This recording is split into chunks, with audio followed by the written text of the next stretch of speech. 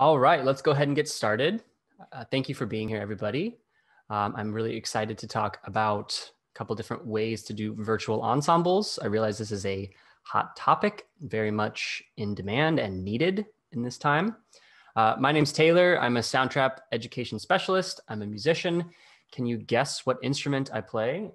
Sorry, my studio's a little dirty today, but I am going to be walking you through two different ways of doing virtual ensembles, and let's get started. So let's just jump right in. I'm going to kind of give a quick little introduction to what this Masterclass series is, what I'm going to cover and why I'm going to cover it today. Then I have the links are just going to be actually in the description for this YouTube video. So if you're watching this YouTube video, the links are right below you. Otherwise, check out the YouTube video very soon. Then I'm going to walk you through two different ways of recording virtual ensembles. One, a small group method, another, a large group method. So when I say virtual ensemble, you probably know what I mean, but just in case, I'm referring to a piece of music that's generally already written. It's not a composition project, it's a recording project. So a piece of music that's already been written that you can distribute parts, and individuals can record their parts remotely, virtually, from different locations. And then you can compile all of that together at the end to make it as if you had recorded that ensemble all together, the way we wish we could record it. That's what I'm referring to as a virtual ensemble. Probably many of you already know what these are. Maybe you've already done one. Maybe you didn't call it that, but now you know that's what I'm calling it. So yeah, let's get into it. So here are two links. This second one is, well, why don't I start with the first one? The first one is a place where you can go to see all of our links to our YouTube channel, to our lesson plans, you name it. That's almost all the links are at this bit.ly link. It's a link on our EDU blog. So check that out. That's just kind of your general all things Soundtrap links. If you need to see tutorials, if I mention something that you don't know how to do, you can go to this first bit.ly link, and that will probably point you to where you can find our tutorials and learn how to do that. The second link is where I'm going to put the slides that you're seeing, and included in those slides are some instructions. So what you're going to see here on the screen, that's going to be at this second bit.ly link. Okay, so let's talk about small groups. So the workflow in Soundtrap is going to be a little bit different depending on the size of your group. So there's no technical limit that says it must be 5. It could be 4, it could be 6, whatever. But about 5 or less students, I would probably recommend you use this method. In which case, you just need literally one Soundtrap project, and you just directly invite all 4 or 5 of those students or members of the group to that one project. And then you do everything in that project. So I'll show you that process in a second, but just so you know, that's kind of one process. Small group, use one project, directly invite everybody to that project. The other method is a large group. And if you have a group larger than 5, again, there's no exact number, but the reason I say that is because when you get more than 5 or so people into one Soundtrap project at the same time, it just gets a little messy in terms of saving and syncing and making sure you're not accidentally on someone else's track and you don't make a change that you don't mean to make. So again, it's not an actual technical limitation. It's just a recommendation that if you have a group bigger than 5, you probably want to use the large group method, which involves having 2 projects. One project is your template project that you use an assignment. You take that project, you create your template, and you share that as an assignment. And then that assignment the way that assignments work in Soundtrap, if you don't already know, is an assignment makes a copy for each student. So if you have 50 students in your wind ensemble, then you can create an assignment, share that with your students. If you don't know how to make an assignment, click in the description. There's a video and show you how to do assignments. And when you share that with your wind ensemble, you'll end up with 50 copies of that, assuming they open it. Then each student can record in that template project that only they and you have access to. So no other student could possibly mess up their recording. They record in there, they save it, and then when it's time to compile all of them, you go in and download that and compile it into the second project, which is where you just compile all your recordings. So I'm just giving you an overview. I'm going to show you how to do all these steps in just a second, but I just want to kind of talk through the main differences. Small group, large group. Small group uses one project, direct invite. Large group uses two project, uses assignments, and then the second project is just for you, the teacher, to compile all those recordings. Cool, let's keep going. By the way, if you have any questions, if I need to slow down or speed up, let me know in the chat. Not the Q&A, but the chat. That is my way to communicate with you. So let me know if you need anything. Okay, so like I said, the assignment feature creates a copy for each student, makes you a collaborator so you can see those copies, and it puts all those copies in a folder, basically to make it easier to find. Okay. And so this is the workflow. Again, this is just an overview. I'm going to go through these step by step, but I just want to show you the overview or show you the workflow for the second method. The first method is much easier, so I'm just going to kind of walk you through this. So obviously, the first thing is you need a piece. You need a piece of music that's already written. Then you're going to create a template project, which is again, well, I guess I haven't said this yet. In that template project, that includes the reference track, which is the step 3 is to upload a reference track. We'll talk more about that in a second. Then you'll add a blank mic track.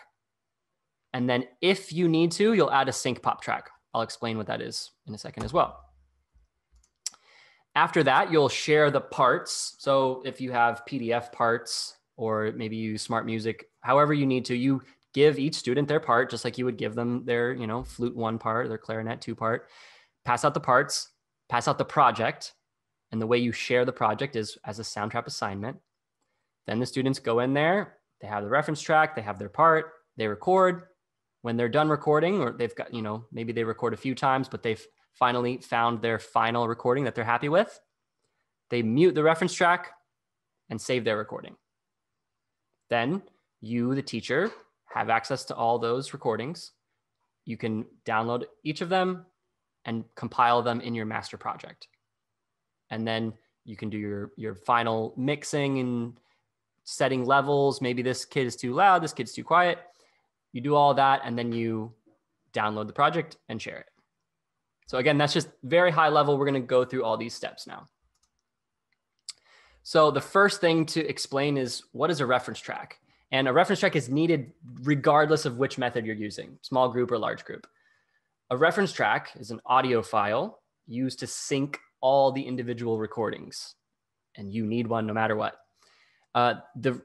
The audio file, aka the reference track, could be last year's group playing this piece, an audio recording of that. It could be a recording from the publisher. It could be a MIDI generated thing from Sibelius or Finale. It doesn't really matter what it is, because generally you're not going to include that in the final project. But you need it in order to give your students something to play along with, and therefore keep everything synced so that everything lines up. There are other ways to do this.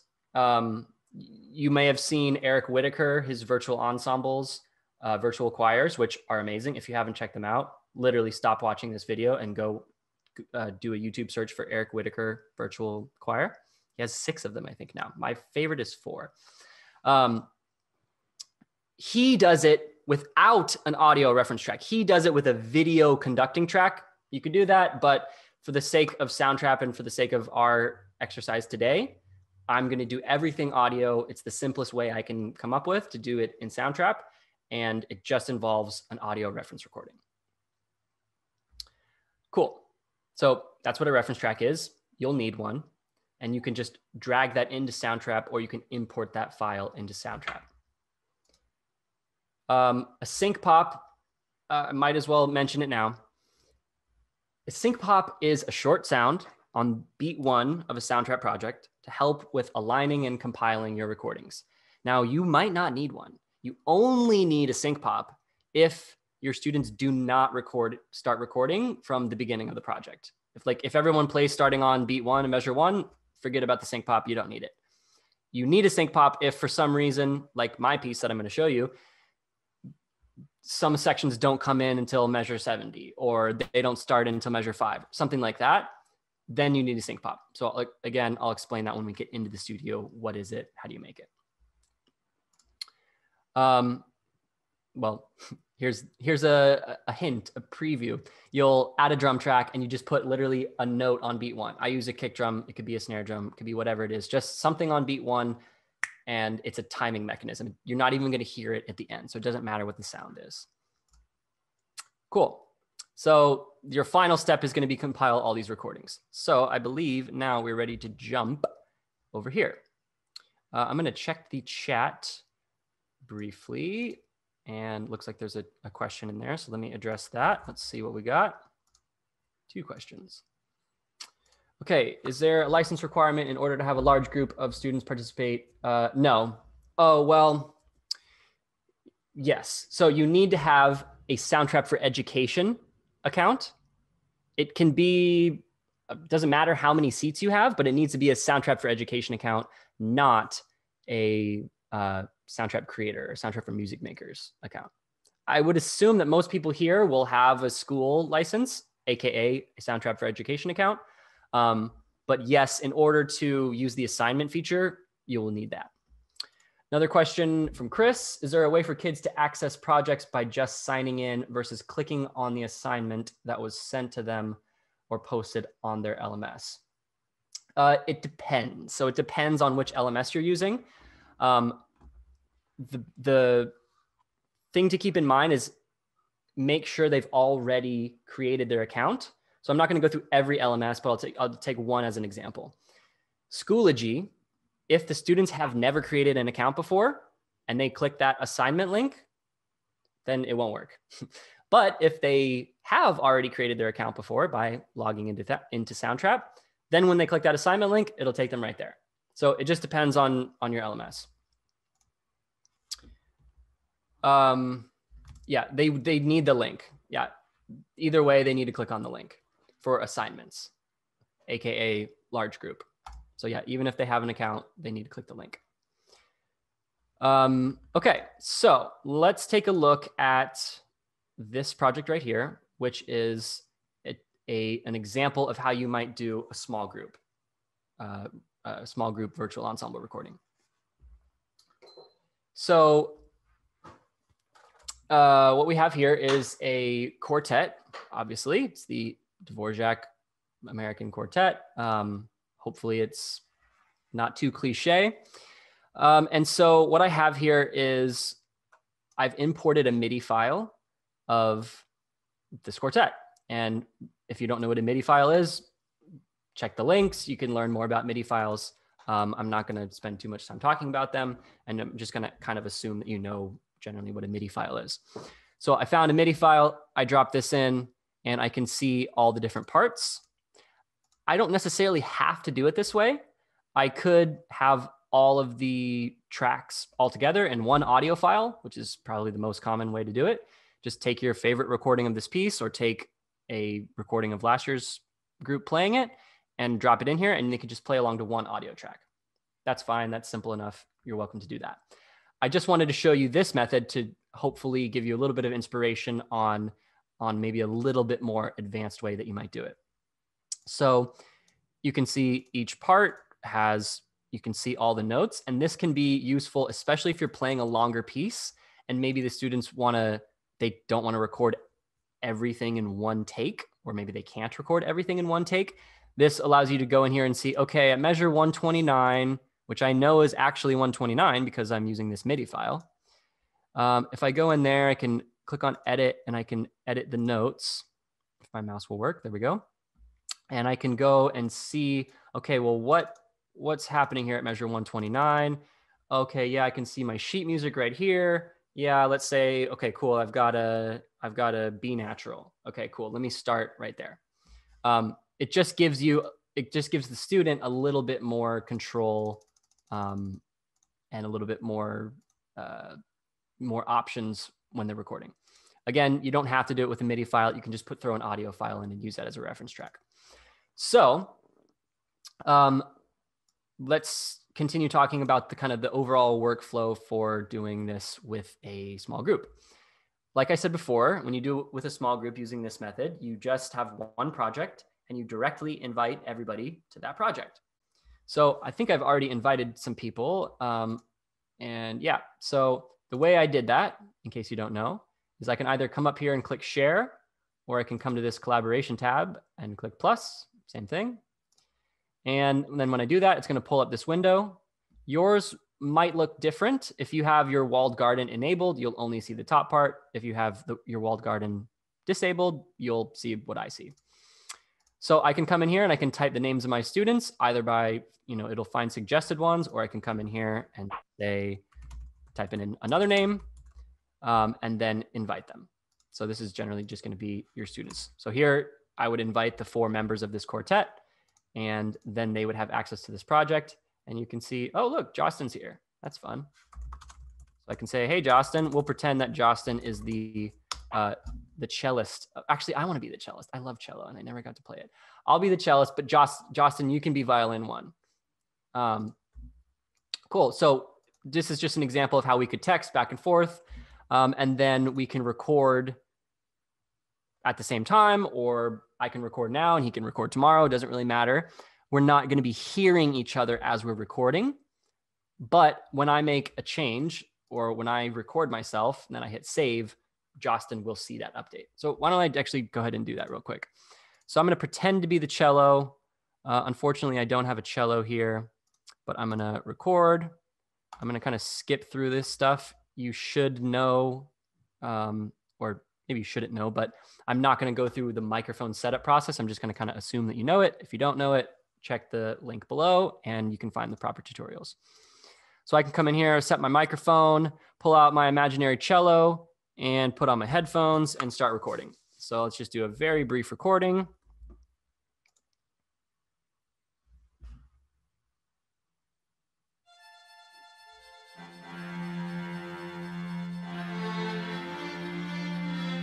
My cello. I'm sorry, string players, please don't be offended. Okay, cool. So I've done my cello recording, or at least the first few measures of a cello recording, and now I can hit save. And then whenever I do this, Jostin, or whoever my collaborators are, if they're in the project and they look at this window, this collaboration window, it's going to go ding, Taylor made a change. And they can say, oh, cool, sync. When they hit sync, it will sync, and then they'll see what I just recorded. They won't see it until I hit save and they hit sync. Which just means that you'll need to kind of develop a good workflow for doing this, because sometimes one person might save and then the other person saves at the same time, and then you click sync, but it doesn't get the second person's. So it's just, you need to kind of teach your students to kind of get in the right workflow and the right kind of have Soundtrap etiquette for saving their projects. But this is essentially how you would do a small group recording. Get everybody in the project. They can record either at the same time if they want to. They won't, or when I say same time, you're not actually listening to them live and playing along with each other. Anytime you're recording, you're always recording to what's already in here, aka the reference track, or in this case, reference tracks. The other advantage of doing it this way, meaning having 4 MIDI reference tracks, is that you could solo each part. So the cellist could solo the cello part and then record their part if they wanted to just play along with the cello. Also, because this is in MIDI, they could turn on the metronome and they could play along with the metronome and the reference track or the reference MIDI track. And then they can obviously turn the metronome off. And at the end of it, you won't hear the metronome track. You'll just hear their part. Cool. Let me pause for a sec. Looks like there's a few questions in the chat. Let me address these and go from there. Okay, does it save and sync override, or is it by track? In other words, how does Soundtrap know which version to save and use or sync? It generally will get multiple changes. So even if 2 people save, when you sync, it should get all of those. To get more detail and to get more familiar with that, I just suggest you get your students in a project and have them try it, and then they'll have a better understanding of what the best process is for saving and syncing. One easy way to do it is just not have them all record at once, or if they do record at once, put everybody in a Zoom room or like in a Zoom call together, so that they can communicate as they're saving and syncing and figure out, okay, this is the best practice for saving and syncing. Great question, Stuart. Is there a way to stop the ding in case they are recording at the same time? At this point, no, there is not. So that's another thing you'll need to work into your workflow. Or if you want, you can use the second method that I'm going to show you, where students cannot possibly interrupt each other. You won't get the ding, et cetera, et cetera. That's right, Jeff. They should be using headphones anyways. Yeah, cool. Michael has a question. Can I create my own MIDI audio file using Soundtrap to use as the reference track? Do you mean MIDI file or audio file? Or do you mean create an audio file from MIDI? The answer to all of those is yes. You could use Soundtrap to create a MIDI file. You could use Soundtrap to create an audio file, and you could use either of those as a reference track. Yep. Cool. All right, I'm going to keep on grooving. Well, actually, are there any other questions about this first method, the small group method?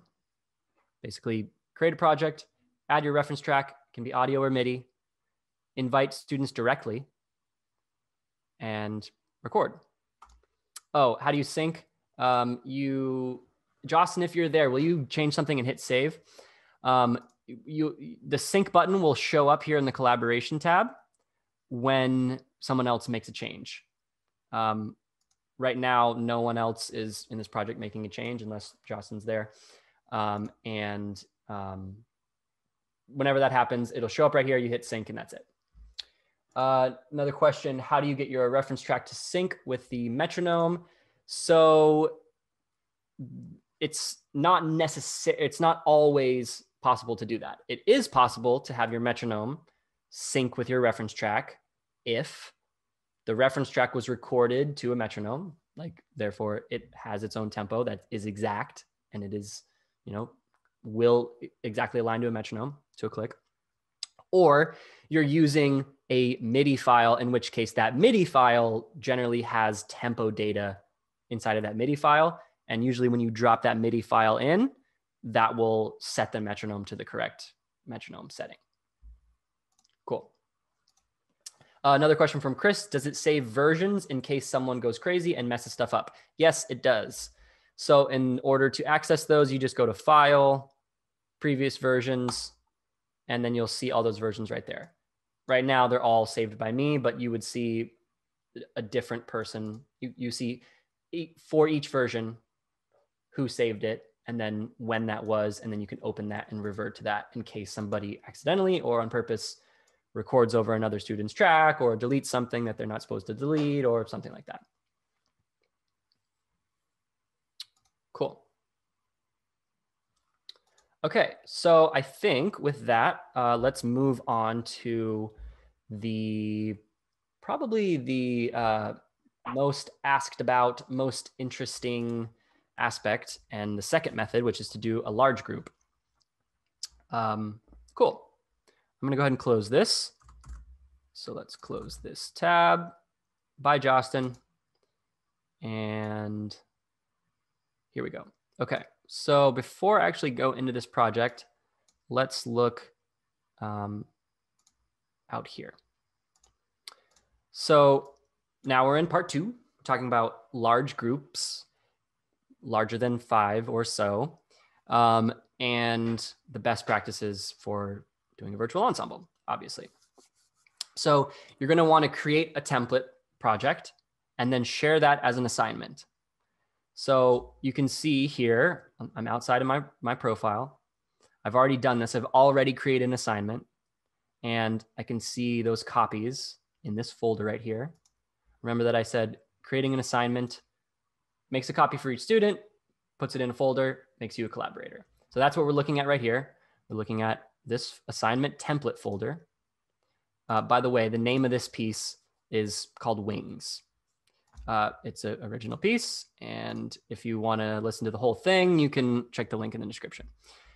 So you can see here, assignment template, me and a student, me and a student, me and no one. These are all test accounts, but you get the idea. All your student copies would show up in this folder. Each copy is a separate thing right here. Cool. Again, I'm not going to show you the process for creating an assignment. There's a whole video. Check the link. All the links are there. But basically, you click this button and follow the instructions. Cool. So now let's look at my template that I've already made and talk about this process. Okay. So here I am. I'm in the studio, in the Soundtrap studio, in my assignment template. And this is the thing that I'll share with my students as an assignment. So they'll each get their own copy. For each one of them, it'll look exactly like this. This is where they record their part, and then they'll save it, and then they're done. And then the rest is in the hands of the teacher. Cool. So what we've got going here, we have 3 different tracks. Let's first talk about the reference track. The reference track is, like I mentioned before, something that you definitely need, and that's what the students play along to. In this case, it's an audio file. That's what I chose for this. The second track here is where they record. I tried to make it super obvious, and I labeled it record here. Actually, I probably should have done this. When the student gets it, it's going to be blank, so there won't be any audio right there. And then this sync pop, we'll come back to. Just ignore that for now. Most people won't need that, so I'm not going to bother you with it to begin with. So I'm a student now, and my teacher has created this assignment, shared it with me, and I had to click on that assignment link, and that brought me to this page inside the studio. I have my own copy. I can listen to the reference track. I can play along. I would likely have my piece of sheet music here, or I have it digitally on the computer, and I'm ready to record my track. So what I would do is I would, in this case, the case of this piece, it just so happens that the brass section doesn't really come in until I think measure 70. So I would zoom in here and I would find close to 70. I might want to give myself a measure or 2 lead in to feel comfortable, to make sure I'm hitting my note. And then I'm ready to record. So I'm going to do a kind of a fake recording because I do not play any brass instruments, unfortunately, although I would love to play the French horn. And so I'm going to kind of walk you through and demonstrate what a student would do here. I put my headphones on. I've enabled my track. I've got the reference track. I've got my part right here and my imaginary French horn. Here we go. I'm going to hit record, give myself a couple measures, and off I go.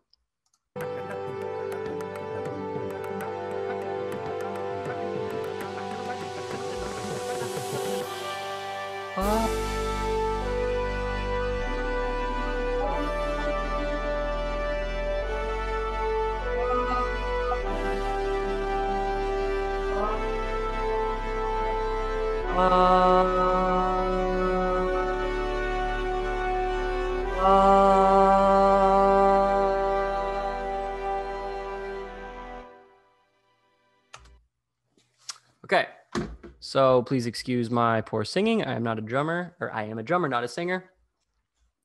And so there we go. That's my imaginary French horn part.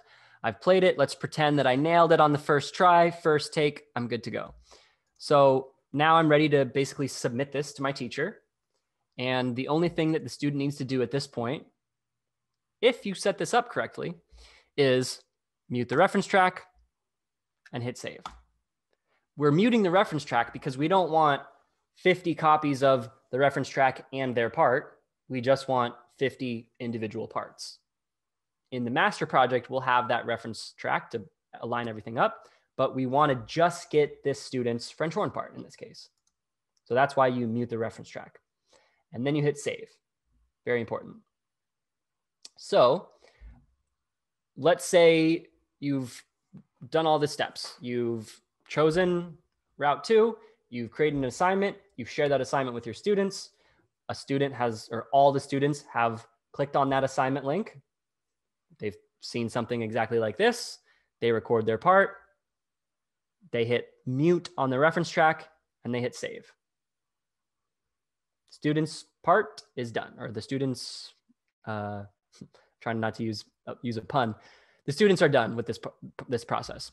Now it's time for you, the teacher, to compile all these in the second project, the master project, or the place where you compile everything, and then publish, download and publish from there. So let's do that. We're going to leave the template project, AKA assignment project, shift gears from being a student, and now we're putting on our teacher hats. So I'm going to come out here just to show you something and make it extra clear on the process, and then we'll jump into the master project. So again, I'm a teacher now. I am on my teacher profile page. I can see this folder that was created when I created this assignment. And if I open this folder up, I can see 3 student copies. I can listen to them from here and say, sounds good. I'm not going to do that right now. And obviously they're blank right now. Or no, they're not. They're not blank. But I could listen to them and say, yep, sounds good. And then what I'm going to do is I'm going to download all the projects straight from this page. So I'm going to go to this first one from this imaginary student. Download either as MP3 or WAV. Probably if you're doing this as a final recording, you probably want to do a WAV file. That's the highest quality audio that you can do.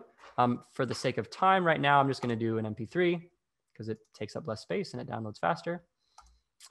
And so I'll come through and download each of these student projects, which should be them playing just their part and should not include the reference recording. Cool. Now I'm going to go into the master project, which I've already created, and I'm going to add these in. So if I jump over here, here's my master project. And you can see up here at the top, I have the reference track. It's that same exact audio file that I used as a reference track in the assignment.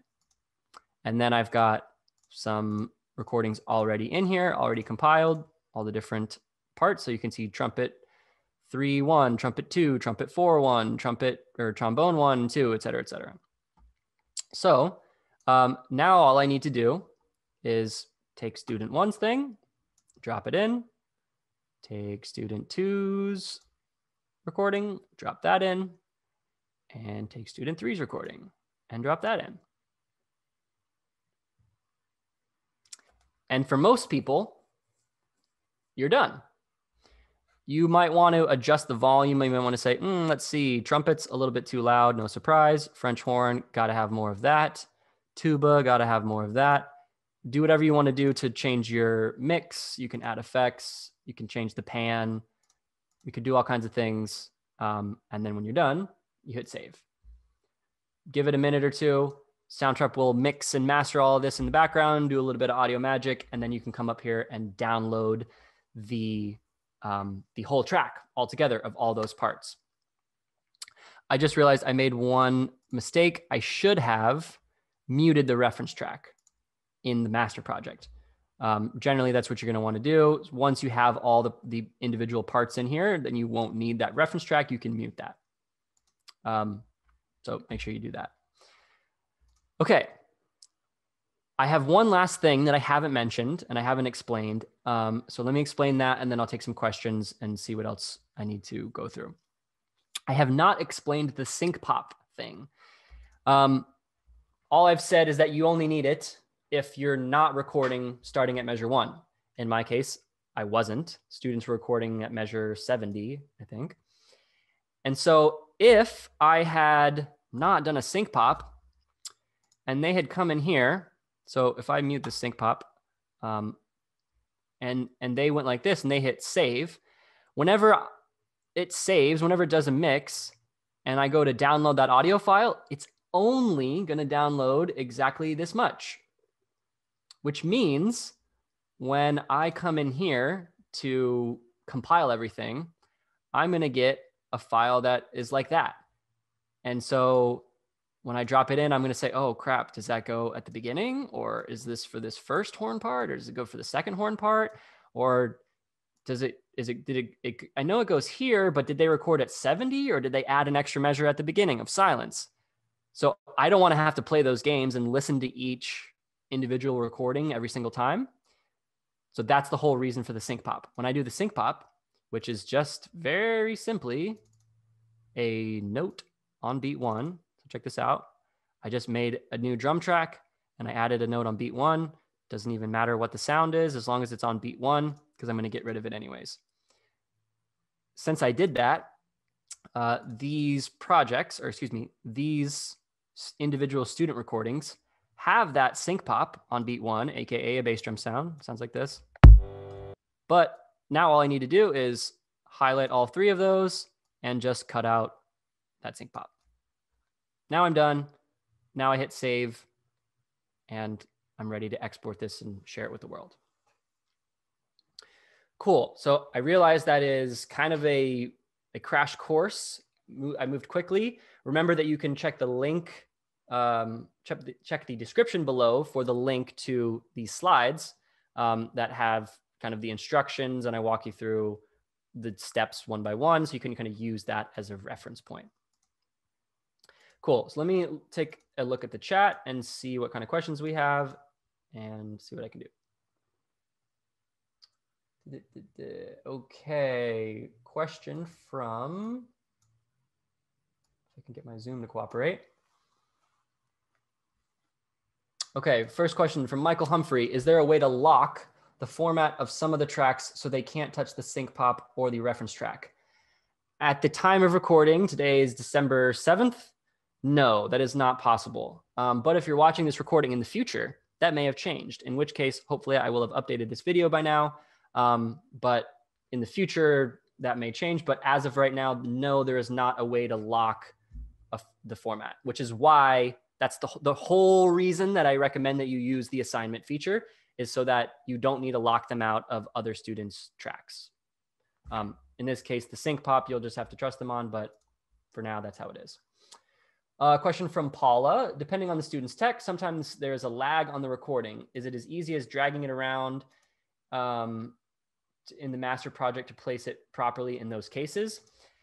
Yes, it is. So like, let's pretend that student 3 right here is slightly behind, right? You can either come up here to the top right and unclick this magnet, which allows you to scooch it left or right with very fine control, or do what I do, leave that on, but hold command while you do it. Probably want to zoom in too. Hold command while you click and drag, and that will allow you to move it with little tiny movements with really precise control. But hopefully you won't even need to do that, because what I would recommend is the students, when they record, make sure that they don't change their audio device while they're recording. Sometimes, even if you're on a nice computer or a not so nice computer, it doesn't really matter. If you change your audio device, AKA like you unplug your headphones or you plug your headphones or you do something weird in the middle of the project, that can create sync issues. Even more commonly than that is using Bluetooth headphones. If students use Bluetooth headphones, they're going to have a delay. It's going to be off. So recommend, or really require, that they use wired headphones. So hopefully you can avoid sync issues altogether by using wired headphones and not changing your audio device. And you can go into settings and change the sound quality to low or extra low. Don't worry, it's not going to forever change the recording quality. It's just a temporary quality change to the playback. So if you can do all those things, hopefully you can avoid it completely. But if you still end up with sync issues, you can do what I showed you first, which is to come in, hold command, and scooch it a little bit left or a little bit to the right. Okay, next question. Sylvie says, can the teacher communicate to a student within Soundtrap that the recording needs to be redone? Yep. So that's the great thing about assignments is you are a collaborator already. So you could come in here and you could type in the box and say, hey, Taylor, your French horn recording is 1 beat off. Can you re-record? The only reason you're not seeing that text right now is no one's actually in this project. As soon as someone joins this project, this window you'll be able to text in it. Cool, moving right along. Question from Jeff, suggestions for effect chains for a whole bunch of laptop microphone recordings. I would honestly go ahead and go with the template that's already there. So if I say add new track, voice and microphones, computer mic enhancer is already there. It's added by default. In case you did it the way I did it from the very beginning, which is to just drag that file in and create a new track, you can click on this and then you can go to this thing right here. And instead of clean, you can change it to that same thing, computer mic enhancer. That just does a little bit of compression, a little bit of EQ, and is kind of like a preset for exactly what you're asking. Okay, next question from Carol. If they didn't mute the reference track, can I open their assignment up and then copy, cut, and paste their track in? You can solve that problem, but not the way that you're suggesting. So if the student is in this project and they forget to mute their reference track, then yes, you can open their project. You can come in here, you can mute it for them, and then click save and download that project. You won't be able to do exactly what you're saying, which is to come in here, copy that, and then jump in here and paste that. That won't work, but you can just do what they should have done, mute it for them, save it, download, and then go from there. Question from Josephine. What if students don't have access to a microphone and or headphones? How does that work? Will it impact the final project? Yeah, I mean, if they don't have a microphone, then they can't record. It doesn't need to be a special microphone. They can just use, like, if all they have is their Chromebook or their phone or their iPad or whatever, all of those devices have microphones built in, so they can just use that. If they don't have headphones, that's trickier because no matter what, if you're recording with speakers, aka not using headphones, then the microphone is going to pick up that reference recording and it's going to make all of the individual tracks have an extra layer of that reference recording, which is going to sound bad. So they don't need fancy headphones, but they pretty much do need headphones. Another question from Chris. Can you explain more about the sync pop? I understand the idea, but how do you use it as a reference? Okay. So you don't actually, the great thing is once you set it up, you don't really have to think about it anymore. You don't have to like take the sync pop and align it with something. Let me show you a little bit more. So I said, add new track. I chose a drum track and I added a note on beat 1. I went ahead and did it in patterns just because that's the easiest possible way. You could do it in the piano roll or you could record it, but no need, just use patterns. And then I labeled it and then I basically forgot about it on purpose. So once the sync pop is done and it isn't muted, it's just going to force Soundtrap to export from the very beginning, meaning it's going to, that audio file of each student's recording that Soundtrap exports is going to have all this empty space, which we want. We want all that empty space from measure 0 or measure 1 all the way up to 70 or wherever you're recording. And adding the sync pop and keeping it audible forces that to happen. And then when you're done, or when the student finishes, you drop in that student track and it's going to have that sync pop there at the beginning. And all you have to do is just cut it out. Then you're done. Cool. Another question from Chris. Can you show me how a trumpet player could start at measure 70 and how the sync pop comes into play? Yeah. Okay, cool. Yeah. So I think I just explained it. Any way to avoid having to download each file individually, like a batch download button for all recordings in assignment? Great question, Paula. Great feature suggestion. So far, that's not possible, but I will add that to our list of things to build, and someday that might be possible. Cool. Oh, no, you're good, Chris. Don't worry. Okay, so that's basically everything I wanted to get through. I'm happy to answer more questions.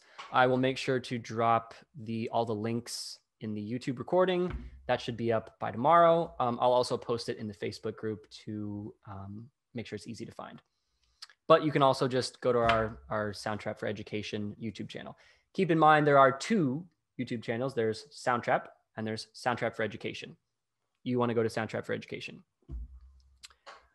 Cool. I will hang here for a few more minutes and answer any questions. But otherwise, thank you so much for being here. I hope this was helpful, and I wish you all the best. Also, I would love it if you would share any recordings that you create. As you may or may not know, my background is in teaching music. I'm not really teaching so much anymore. So I love to be able to see and live vicariously through you and through the work that you do with your students. So let me know, send me a link, either drop it in the Facebook group, or you can send me an email. My email is just taylor@soundtrap.com. And I'd love to see what you've done. Have a great night, y'all.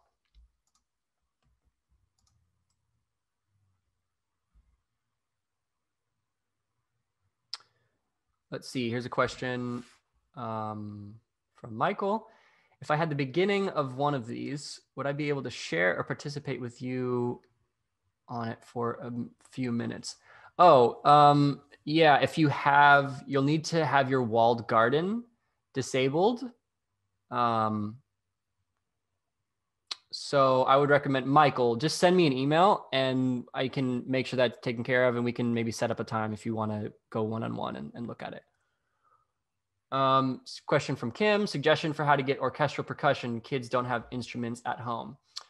Yeah, definitely. So we do have a few instruments in here, so they could just play a software instrument, in which case they would go to add new track. Let's just say keyboards for a second. And then if you click on this instrument, you'll be able to see pitched percussion. So we don't have everything, but you've got glockenspiel, marimba. You could probably substitute a xylophone with one of those things. We've got steel drums, timpani, tubular bells, AKA chimes. Oh, there we go. Xylophone is there. Vibraphone is there. We have drums. The drums are not going to sound like a Pearl Philharmonic snare drum or like a concert bass drum, but you might find something that could be a good substitute. And then you could they could either play, so they can either play a softer instrument by clicking on the screen, or if they have a touch screen, they can literally just touch the screen, or you can use just your regular computer keyboard, and that will correspond to notes on the keyboard. Or finally, if you have a MIDI keyboard, if they have a MIDI keyboard, they can plug that in. But they do not need one of these. They can just use whatever device they have and record it using that. Yeah, so hopefully that's helpful. And that's my best advice for orchestral percussion if they don't have the instruments at home. If you are a little bit more computer savvy and audio advanced, you might be able to find some percussion samples online, and then make those samples available to them, and then they could like drop them in. But in terms of playing, I would go with using a software instrument like I just showed. Cool. Let's see. Sorry, Kim, couldn't find the right instruments. Yeah, you'll just have to kind of go with what you have and make substitutions. If you are a little bit more adventurous, you could search online for some orchestral percussion samples and they could drop those in. Question from Chris, can you use markers like the big numbers in boxes on music or color code areas or regions? Yeah, so what you can do is you can use blank regions. And the way you do that is you add a new track, any kind of software instrument will do because it doesn't matter. We're just kind of using them as dummy tracks.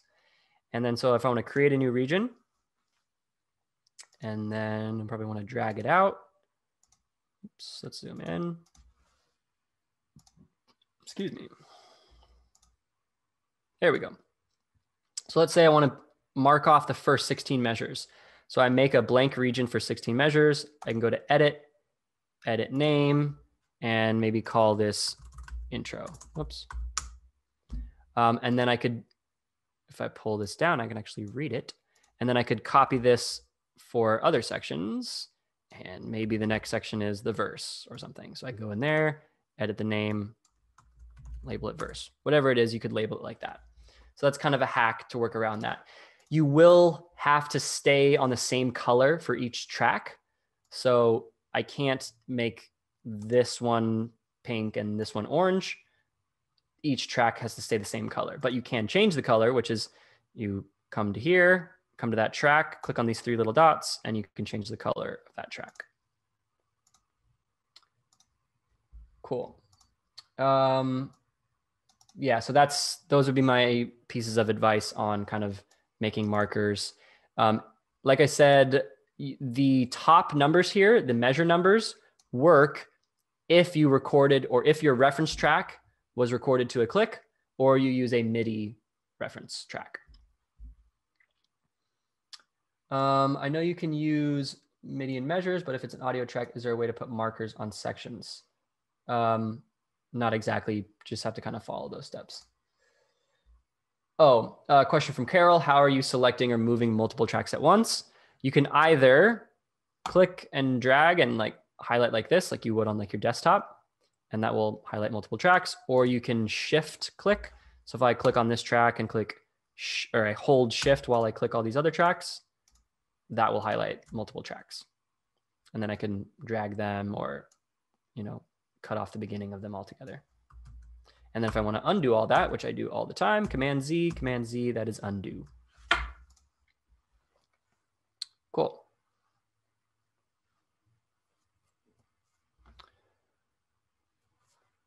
You're welcome. Thanks for being here, Chris. And looks like there's one last question in the Q&A. Snuck past me. Just looking at my other screen here, trying to grab this and read it. Let's see. From Amanda. Oh, cool. I'll follow up with you in just a second. Well, thank you everyone for being here. Have a great night, and I wish you all the best.